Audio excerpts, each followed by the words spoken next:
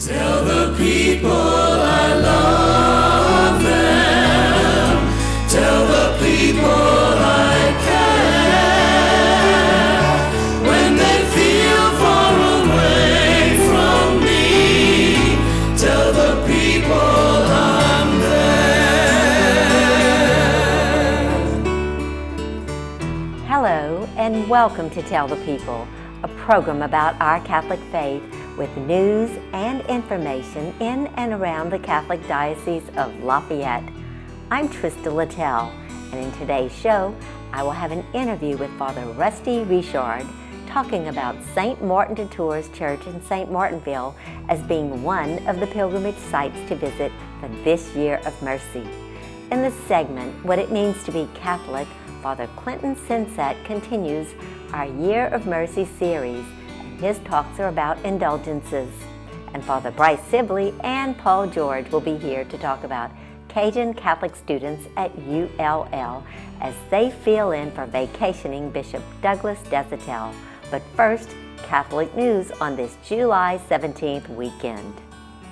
The Diocese Office of Justice and Peace, along with the diaconate aspirants for the permanent diaconate, is organizing the collection of school supplies for children whose parents are incarcerated. Your generosity will provide the means to accomplish our mission to be sensitive and generous to those in most need, especially the children who struggle with their special circumstances. What can you do? Purchase items needed for elementary and junior high students and drop off at Office of Justice and Peace, Catholic Diocese of Lafayette, 1408 Carmel Drive in Lafayette. The drop-off deadline is this week. For more information, please call 261-5545.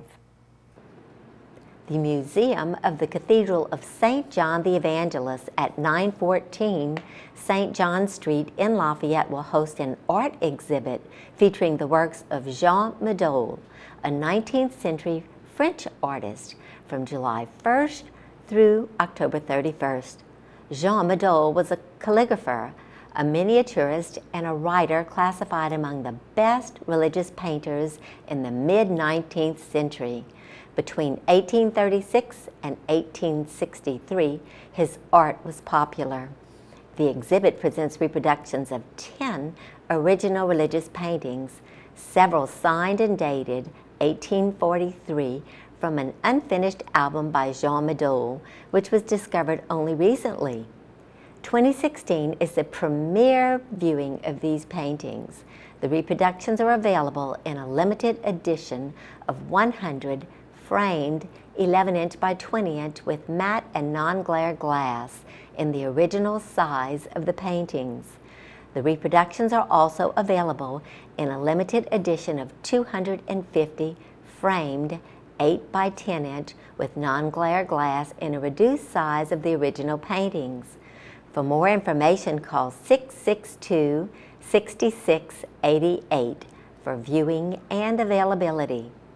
This is a great summertime event to tour the St. John Cathedral Museum. A men's workday has been scheduled by the Community of Jesus Crucified for Our Lady of Sorrows Retreat Center, located at 103 Railroad Avenue in St. Martinville.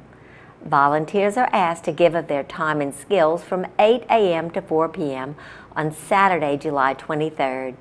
Men who have experience in carpentry, plumbing, electrical work, painting, concrete work, and general cleaning are encouraged to lend a hand.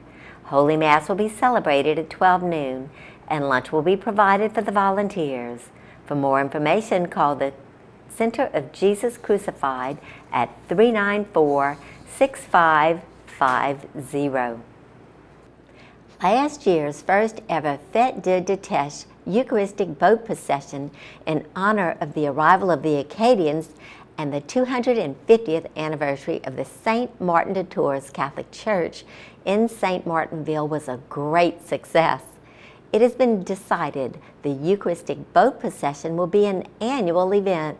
The next Fête de Déteste Eucharistic boat procession is coming up. Please spread the word.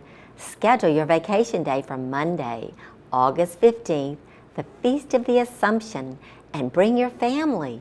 Bishop Douglas Desatel will begin the day with Mass at 8 a.m. at St. Leo the Great in Leonville. Then a Eucharistic boat procession travels down Bayou Teche. The procession will make several prayerful stops for the Rosary and Benediction in Orneville, Cecilia, Breaux Bridge, Parks, and it arrives at St. Martinville at 5 p.m., ending in St. Martinville at Our Lady of Sorrows, Mate Dolorosa Chapel for Vespers and Benediction. The Rite of Christian Initiation of Adults, RCIA, at St. Bernard and St. Francis of Assisi churches in Breaux Bridge is a process in which adults are fully initiated into the Roman Catholic Church. The process welcomes non-baptized adults, baptized adults from other Christian faiths, as well as Catholics who want to complete their sacraments of Holy Communion and or confirmation.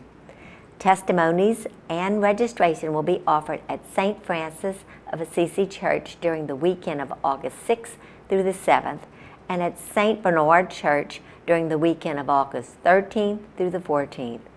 Classes will begin on August 21st and will be held on Sunday mornings from 8:30 to 10:30 a.m. For further details, please call 322-7990. And that's Catholic news for this week. Coming up next, in an effort to invite Catholics to visit the 10 pilgrimage sites in the Catholic Diocese of Lafayette and to gain indulgences during this year of mercy, we're inviting persons from the pilgrimage site to come on Tell the People and not only invite individuals or groups to visit, but to also know a little history and items to look for while on pilgrimage. Today, we have Father Rusty Richard from St. Martin de Tours Catholic Church in St. Martinville, Louisiana on this program. Welcome, Father Rusty Richard. Well, hello, Trista. It's a pleasure to be here with you from the inside of historic St. Martin de Tours Catholic Church in St. Martinville, Louisiana. Please tell us a little history of St. Martin de Tours Catholic Church Parish. St. Martin de Tours Catholic Church is the oldest established parish in South Louisiana in Acadiana. It's affectionately known as the Mother Church of the Acadians. We recently celebrated our 250th anniversary. Why has St. Martin de Tours Church Parish been chosen as a pilgrimage site? And what does it mean to South Central Louisiana for St. Martin de Tours to be the Mother Church of the Acadians? As the Mother Church of the Acadians, not only is this the oldest canonically established parish, but here we are inside the oldest church building in our diocese. The current building that we're in was built in the 1830s. It was completed in the early 1840s and dedicated, and it's been a sanctuary for people of faith for all these many, many years. Describe the church building and grounds of St. Martin de Tours Catholic Church. Because of its age, St. Martin de Tours is historically a fascinating church to be in. You've got colonial style box pews, you've got turn of the century ways of the cross, you have statuary that comes from any time period. You have this wonderful painting behind me of St. Martin de Tours himself cutting his cloak when he was still a Roman soldier and giving half that cloak to a beggar. And then you have St. Martin de Tours having a dream that night, and Jesus comes to him in the dream, and Jesus is wearing that half of the cloak that he gave to the beggar. And it was at that point when the Roman soldier was converted and was baptized Catholic. And so you have this wonderful, rich history here, this beautiful church building that's been used to celebrate our Catholic faith for many, many generations. For pilgrimage folks yet to come, what are the unique items to look for to make their pilgrimage trip special and memorable? In addition to all that I just talked about here in the interior of the church, there's also a very famous and historic grotto in honor of Our Lady of Lourdes. The grotto was built in the 1860s, early 1870s, by a freed slave in honor of his freedom. And so not only do pilgrims come to see the church, pilgrims come to pray at the grotto. And in addition, if that wasn't enough to bring pilgrims here, there is the statue of Evangeline out on the church grounds that's also been a destination, an attraction for pilgrims to come and see that famous statue on our church grounds as well. What are your hours of operation for folks to visit? The church here is always open because we always have pilgrims joining us for prayer. And so the church is open each day of the week from 8 o'clock in the morning to 5 o'clock in the evening. If one wishes to attend Holy Mass here, what are your Mass times? Our Mass times on the weekend, we have an anticipated Mass Saturday evening at 4 o'clock. We have two Masses Sunday morning at 8 and at 10, and we have an evening Mass on Sunday at 5 o'clock. We also have daily Mass here Monday, Wednesday, Thursday, and Friday at 6:30 in the morning, and we have a 5:30 Novena Mass on Tuesday in honor of our Blessed Mother. Now, if you forget all of that, you can look us up on the web at www.stmartindetours.org, and you can find all of our Mass times listed there. Since the start of the Year of Mercy, what have you noticed or have been touched with about the folks on pilgrimage, their numbers, and where are they from? You know, Trista, I'm always amazed at how many pilgrims come through this church. There are pilgrims who visit St. Martin de Tours on a daily basis, sometimes entire tour buses. We've had church parishes come by the busload. That's evidenced just by the little pilgrim brochures that we have at the entrances of the church. Hundreds and hundreds and hundreds of those brochures have been taken throughout this Year of Mercy. It really touches my heart to see so many people come to such an historic church building to bring their prayers, like so many of the faithful have come before, to bring their prayers to the Lord, asking the Lord for mercy, especially during this holy year. What would you like to say to folks as an invitation to visit St. Martin de Tours Catholic Church in St. Martinville as we wrap up this interview? And so, Trista, I certainly want to invite Catholics from all over the diocese to come to our pilgrim site, to walk through our holy doors, to receive that Jubilee indulgence of mercy, and to come and pray at this historic and beautiful shrine of St. Martin de Tours in St. Martinville, Louisiana. Father Resty, thank you so much for allowing us to interview you about St. Martin de Tours Catholic Church in historic St. Martinville, Louisiana. Coming up next in the segment, What It Means to Be Catholic, Father Clinton Sinsat is here for our Year of Mercy series. His talks are about indulgences. Good morning, Acadiana. My name is Father Sinsat, pastor of St. Thomas More Catholic Church in Eunice and chaplain of LSUE, and I'm happy to be joining you once again as we continue to discuss the theology of indulgences in this Year of Mercy. We've already discussed the reality of sin and the consequences of sin, and if your memory is much better than mine, you might remember weeks ago when we talked about the fact that sin has two faces, a bifacial nature, that it turns away from God and it turns toward a creature. And so today we're going to talk about the importance of penance in our spiritual life, to make up for turning away from God, to deal with the consequences of sin, to take seriously the reality of sin, and to continue to work on this sickness that's in our heart that comes from sin.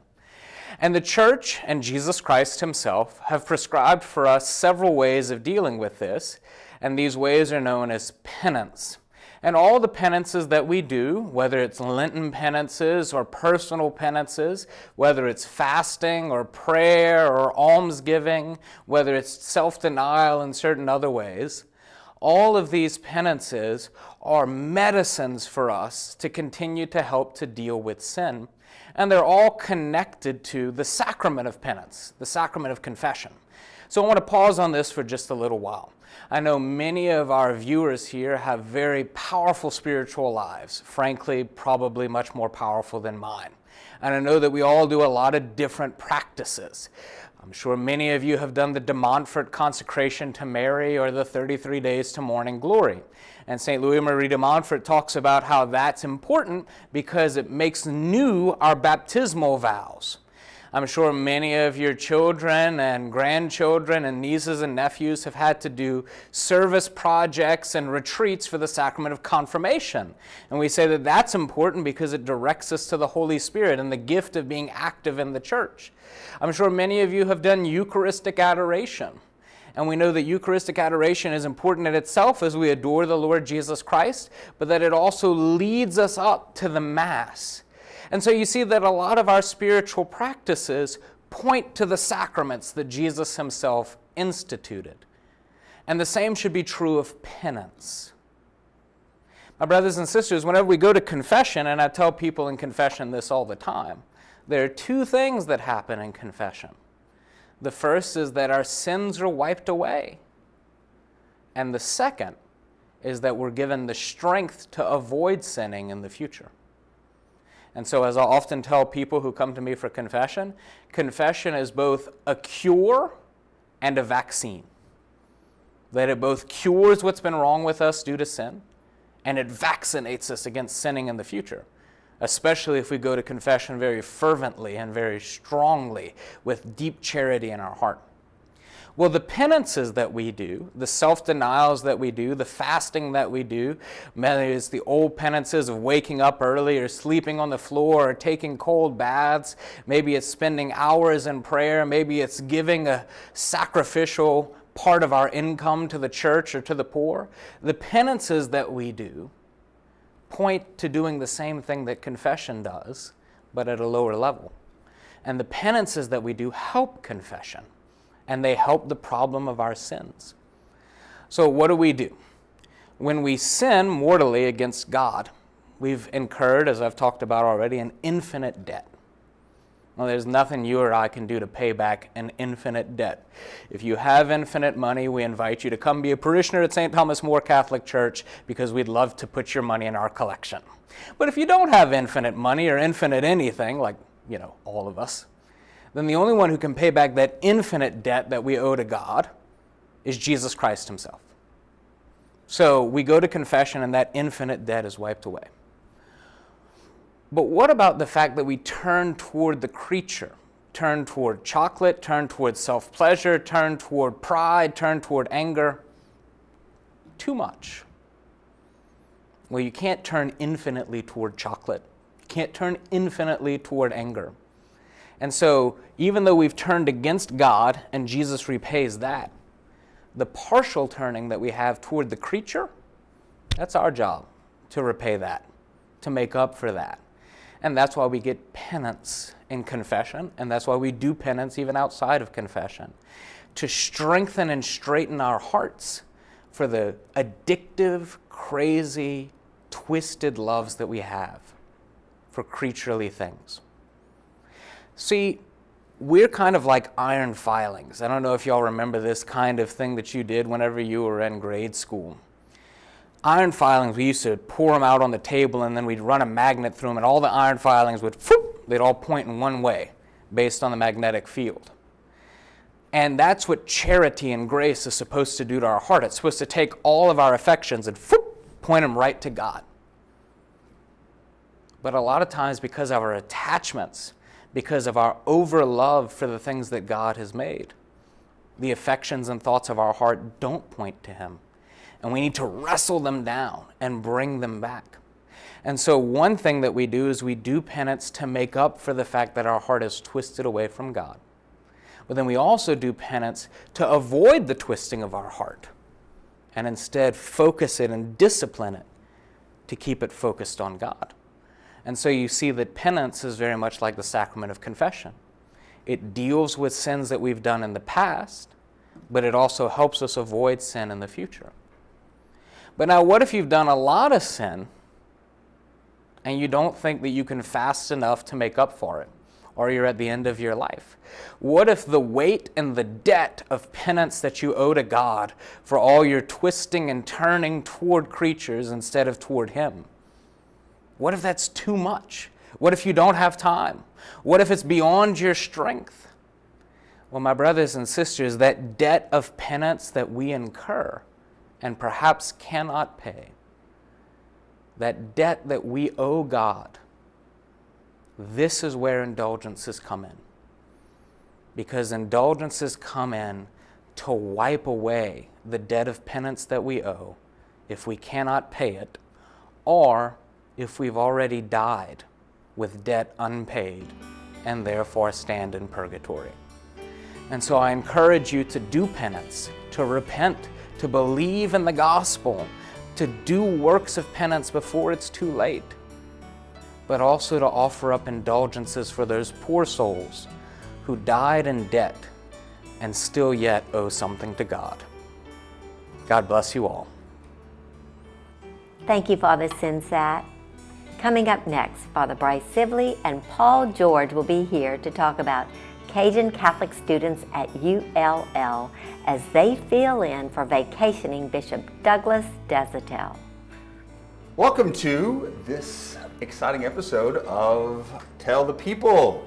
My name is Father Bryce Sibley, and I'm the pastor and chaplain of Our Lady of Wisdom Church and Catholic Student Center on the campus of UL. And just like last week, have our very special guest, Mr. Paul George. We're both doing our best to take the place of Bishop Desautels while he is out for vacation in the month of July. What's going on, Paul? Big shoes to fill, That's Father. right. And lucky for everyone, we're going to be here for every episode. For the next 3 weeks after this week. That's it. So we've been talking a little bit about Catholic campus ministry, and last week we talked about why Catholic campus ministry is so important for the church. And today what we're going to do is talk a little bit about what we call the 5 pillars of formation. Paul, when you were back in college, you probably remember Catholic campus ministry might have been pizza night and an inspirational talk and some guitar music. Well, we've really changed that. If we really want to have an impact on these young people's lives and we want to have an impact on our culture, we've got to form the students. Yeah, you really do. You have to be intentional. I think when you and I were in college, more of the approach of campus ministry was students will land on campus and they'll just find us. Mm-hmm. And what we're finding is that that's just not the case anymore. Some will be intentional about it, but the majority really, you have to be intentional about the ministry that you do and how you go about reaching the thousands of students that are on the campus. And so we have 5 pillars of formation. We're going to talk a little bit about each one of those and what we do at Our Lady of Wisdom to help form future Catholics. So the first one is the most important. The first one is pray. We have to teach young people to pray. So Paul, what do we do, or what would you like to comment on that? Well, I think at the root of this pillar of prayer is relationship with Christ. So you're not just praying to a tree or something. I mean, it's relationship with Jesus. And prayer is the center and the focus of that pillar, of that relationship with Christ. So around that, I mean, not only we teach students how to pray, how to read Scripture and pray with Scripture, but of course the sacramental life of the church, Mass and adoration and the Rosary and Lectio Divina, all these things that we incorporate to really teach the whole person how to pray. And one of the big things we do too is have retreats all through the year where young people are able to go and go deeper in their prayer. Even around Christmas time, a silent retreat, 5 days, where we usually get about 20 or 30 kids to come and really spend some time with the Lord. The second pillar of formation that we think is so important is to teach people to think, to reason, understand about their faith. And this is one that I'm very passionate about. We have different classes, we have lectures, theological discussions, the Newman Nights, question and answer series. What else do you see, Paul, about the importance of teaching young people to think, to form them to think about their faith? Well, we know that faith and reason are connected. And if you don't teach people how to think and think critically about questions that are in the world or faith, and they won't be able to navigate through the tough times and really defend the faith or even know the faith. What we're really finding is that students are hungry to know the intellectual formation of the faith, to know what we believe and what we teach, and they really absorb it and bring it in. So we have, teaching nights and Bible studies and Newman nights and Newman lectures, catechetical classes. I mean, you name it, students can really leave their 4 years at UL well-formed. So they've been praying, they've been learning to think about their faith, right? And so we want them to go out. One of the big ways we want them to go out is in service, and realizing that they need to reach out in love to their brothers and sisters, particularly those in need. So we do a lot at Our Lady of Wisdom for that. One of the things I'm involved in is every Thursday morning we go down to St. Joseph's Diner, a group of students, and we don't feed them in there. We just really relate to them, talking to them, sort of seeing them as persons. We've been doing that for about 2 or 3 years now, and it's been a really big success. Yeah, it's the one-on-one ministry to the homeless. There's also outreach to those who have had abortions on campus. We have a pro-life group. We have numerous students who go on mission trips to places all around the world. In fact, we had one of our students just lead a mission trip to a very impoverished area of Alaska. And so I really find, I think you do too, that students have a heart for service. They don't just want to pray, they just don't want to learn. They want to go out and help people. In fact, we have some going this month to Gallup, New Mexico to do some work on the reservations. Well, it's faith in action. Yeah. And really, once you know the faith and know Christ, promotes you to move and do something with it. Fourth, to be formed as a human being and formed as a Christian, you can't just be formed in your faith. You have to have a chance to celebrate, to have community, to have fun, to live. And so our fourth pillar of formation is that pillar of live. We want to teach young people how to live. And so particularly in southern Louisiana, where there's that joie de vivre, so many different opportunities to celebrate and form community and learn how to relate to others as humans. What are some of your favorite things, Paul? Yeah, laissez le bon temps rouler. I think that's what sets us apart from a lot of other campus ministries, even non-Catholic ones. And I think what students don't realize who aren't practicing the faith, they're like, wow, you guys, you Catholics or Christians really have a good time.